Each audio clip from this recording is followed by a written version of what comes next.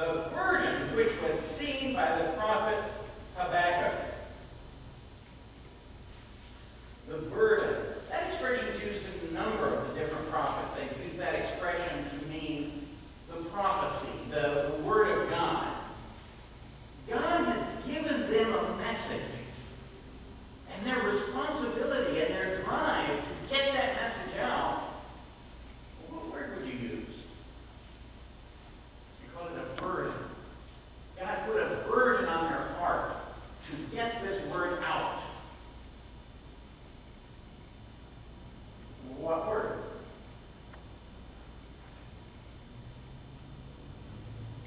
Habakkuk chapter 1, verses 2 and 3. This is Habakkuk speaking to God. I wish we could take time to just read the whole book. It's 4 chapters. You can do that this afternoon. Lord, how long shall I cry to you, and you will not hear me? Even cry out to you, violence, and you will not save. Why do you show me iniquity and cause me to see trouble? For plundering and violence are before me, and there is strife and contention arises. Look among the nations and watch. Be utterly astounded, for I will work excuse me, there's a change in person here. This is now God answering back to Habakkuk. Look among the nations and watch. You can be utterly astounded, for I will work a work in your days, which you would not believe it, though I were told to you. That's the verse. World War II, everything was in short supply. And they needed to make an aircraft carrier. Well, that's not easy to do. They're big ships. They take a lot of steel, they like a lot of parts, electricity. It's very complicated to make a big aircraft carrier. There was a project in Canada, out west and north, in Alberta, Canada, where somebody had this great idea. We're going to go out on the lake, and we're going to cut the ice, and we're going to make an aircraft carrier from the ice. And then we're going to practice on this lake, and then we're going to do it again out in the ocean, and we're going to make an aircraft carrier out of ice in the North Atlantic so that we can launch our airplanes on a carrier, which we don't have enough metal to make. And the manager said, wow, I wouldn't believe that if you told me. That's what God told Habakkuk.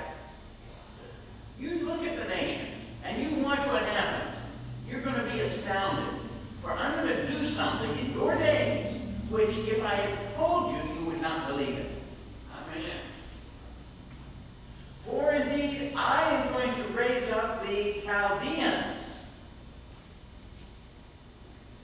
a bitter and hasty nation, which marches through the breadth of the earth to possess it, the dwelling places that are not theirs. And they are terrible and dreadful, and their judgment and their dignity proceed from themselves.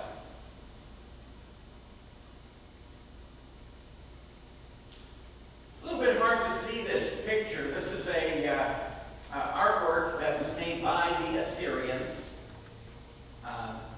And it shows the soldiers on horses, and they're shooting their arrows.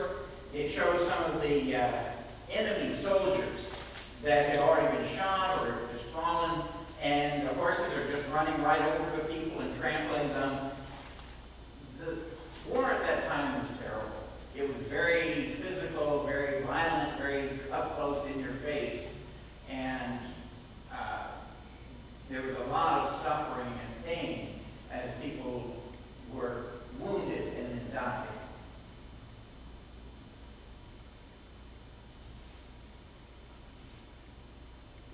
God goes on to explain to Habakkuk, there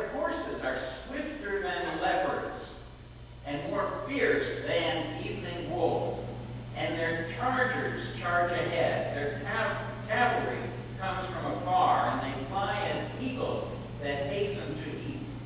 And they all come for violence, and their faces are set like the east wind, and gather captives like sand. Their faces are set like the east wind. That's an expression that would be difficult to understand today and difficult in America. Remember, Habbakkuk is in Israel's area, Palestine. To the east is a very large desert with practically no streams or lakes, water. And when the wind blows from the east, it's blowing across that hot sand. And that wind is hot and just bakes them. On a hot day, you have that wind, it's even worse. And their faces are going to be unchangeable, unmovable. They're going to be painful. They're going to be set to attack and to destroy. And you can't stop it any more than you can stop the wind. They gather captives like sand. When you scoop up sand, you get a lot of little kernels, little grains. Saying when these people come in and they swoop up the people in the area, they just swoop them up in large numbers. They just collect them all. As many as are there, they just gather them up with no limits. Habakkuk is shocked. And he answers back to God. Aren't you from everlasting to everlasting, O Lord my God, my Holy One? We shall not die, O Lord. You have appointed for them judgment, O rock. You have marked them for correction. You are purer eyes than to behold evil, and you cannot look on wickedness. Why do you look on those who deal so treacherously, and you hold your tongue when the wicked devours a person more righteous than he? Habakkuk's astounded. God, you're the everlasting one. You're the perfect one. You're the holy one. How can you use a terrible people like them to punish your people here who are more righteous than they are, and you promised that we were going to continue, that we would not be destroyed?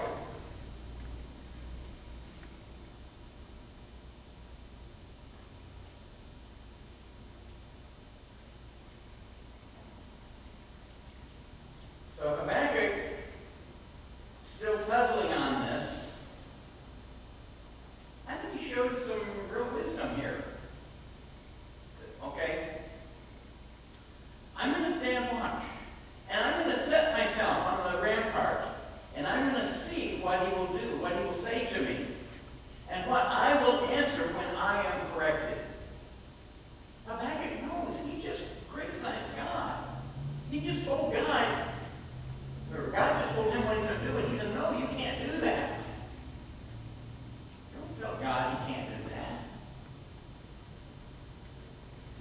I'm going to stand. I'm going to wait. I'm going to see what God's going to tell me. He still doesn't believe that God would use the Chaldeans to punish his holy people. But at the same time, that's what God said. Let's see what happens. Moreover, the Lord answered Job. Okay, I'm sorry. This is a quote now from Job, comparing a different story. God answered Job and said, shall the one who contends with the Almighty correct him? He who rebukes God, let him answer it. Then Job answered the Lord and said,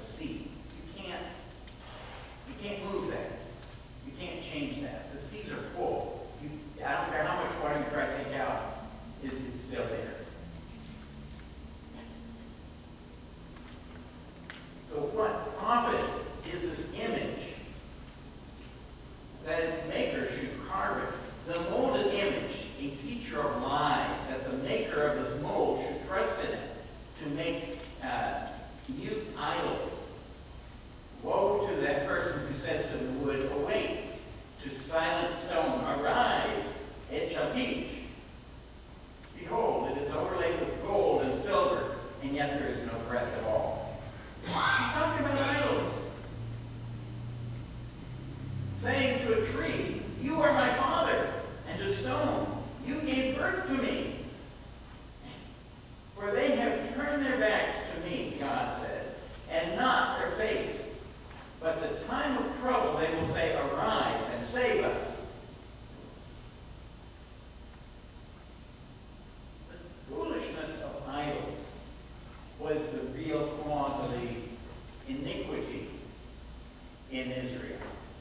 And because of their rejection of God and his laws, the wickedness that Habbakkuk sees is in their behavior, but God sees their heart, how they've rejected God, and they're following idols. Silly statues that they make with their own hands.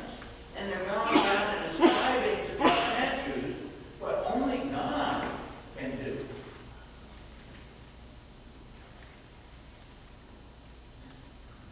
But the Lord is in his holy temple. Amen. Let all the earth keep silent before him.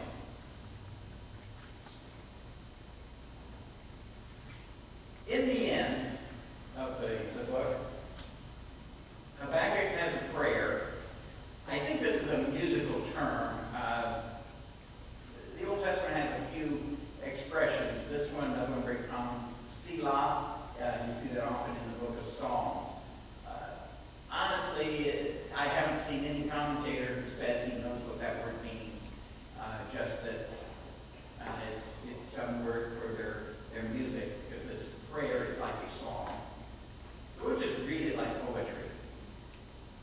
O Lord, I have heard your speech and was afraid. O Lord, revive your work in the midst of the years. In the midst of the years, make it known that in wrath remember mercy. And God came from Teman, the Holy One from Mount Paran. His glory covered the heavens, and the earth was full of his praise.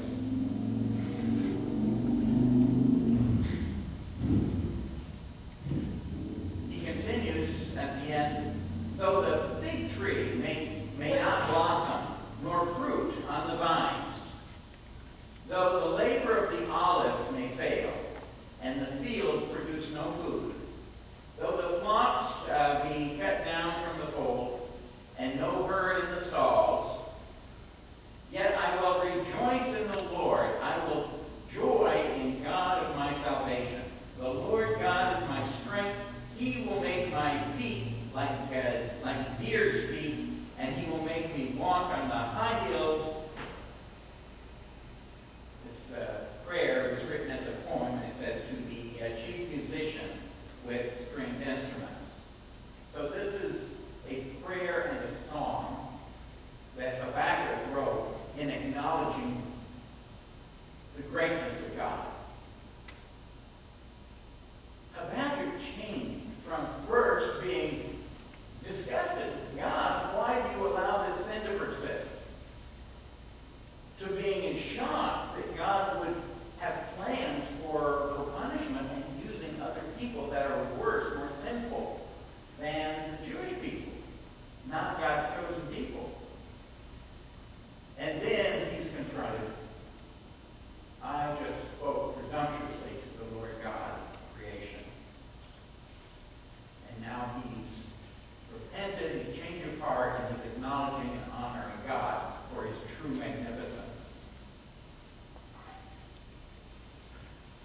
I think there's also an application today of the situation that he was experiencing at that time. Have you felt it? Have you looked out in the world? Have you read the news? Have you seen what's happening? Certainly in Washington, the fighting in courts, the political arguments. Many of us aren't really aware because we're not involved in some of these things, but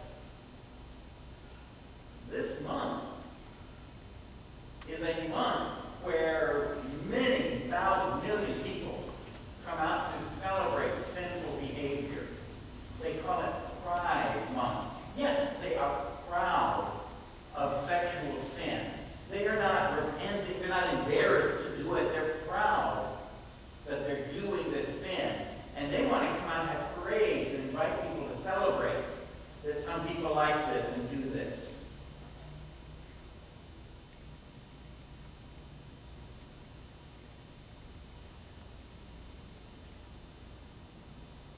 Does the United States have any greater claim that we have protection from God than did the Israelites?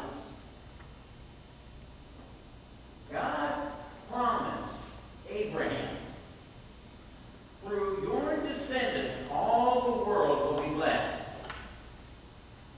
God promised to David, through your descendants, there will be a king on the throne. If God has a promise and he hasn't kept it yet, what do you know? You know he's going to do it. When God says this is going to happen, when God makes a promise, if he hasn't done it yet, he will. The Israelite people knew that the Messiah hadn't come yet. God promised the Messiah, and it hasn't happened yet, so we're saved. God gave us this temple. We're saved. God won't let anybody bother us, won't let anyone touch us. These terrible armies are destroying nations all around us, but God's going to protect us. We're safe. Not what God told Habbakkuk. And we know the story. We know what happened. And the question is, America has been blessed by God for so many things in so many ways. But if we continue to reject God and to celebrate sin, when we want party and enjoy and brag about doing things that God specifically has forbidden, how can we think that God is going to protect us more than he protected Israel? Could God use a more wicked nation to punish us if we once knew God but now forsake his laws? Are there other nations in the world more wicked than us? More deeply entrenched into their false gods, into their atheistic, godless attitudes? People whose sin is worse than America? Could God use those people to rise up against this great nation?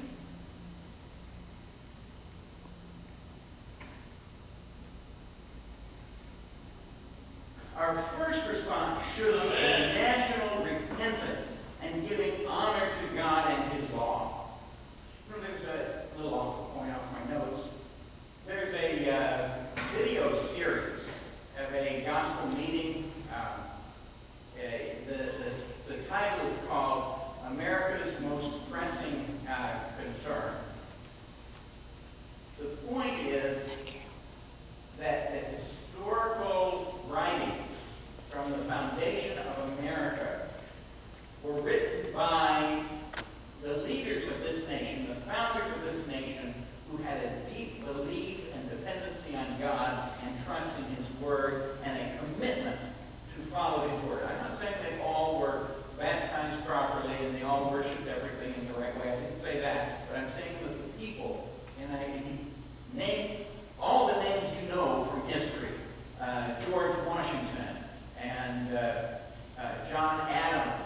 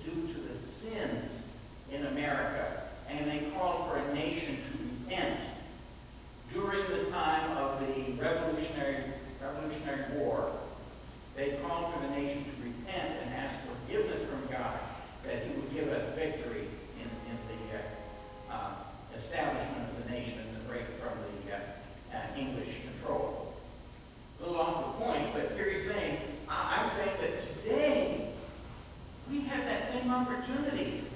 America has sinned, has some great sin that's common and popular, even led by many of our government leaders. And the National Day of Repentance, National Repentance, to give honor to God and His law. Our ultimate defense, in the end, the only one defense we have to continue in the blessings that God gives us, is to stay